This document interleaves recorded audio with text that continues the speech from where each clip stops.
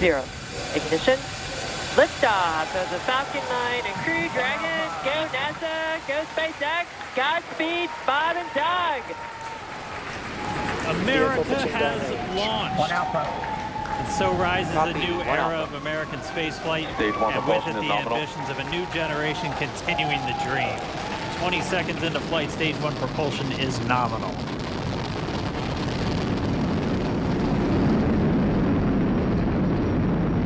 T plus 30 seconds into this historic mission.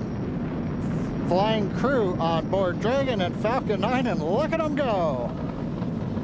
Falcon power telemetry nominal.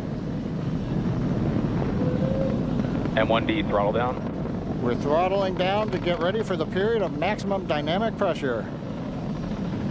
We're in the throttle bucket. Reports say all systems are go. Vehicle is supersonic. We've exceeded Mach 1 on the Falcon 9. M1D throttle up. We're throttling back up to full power as we're through max Q. Copy, 1 Bravo.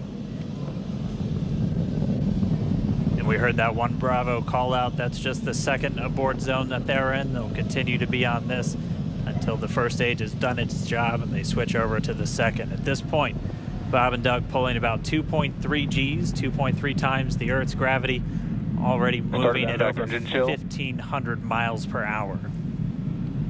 We've heard the call out for MVAC engine chill. That's getting the MVAC engine ready to light. That'll come at about 2:44 into flight.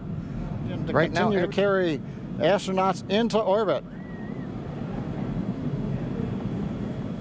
Coming up in about 20 seconds. M1D throttle down.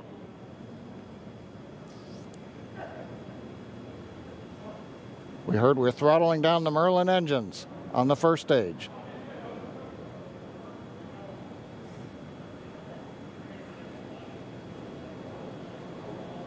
And we have Miko.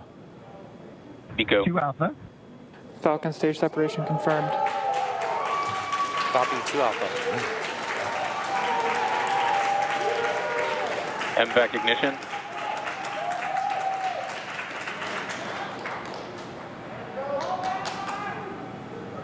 All right, we have stage separation confirmed. The first stage beginning its flight back. The second stage being powered by that single Merlin 1D vacuum engine has ignited and is now carrying Bob and Doug into orbit.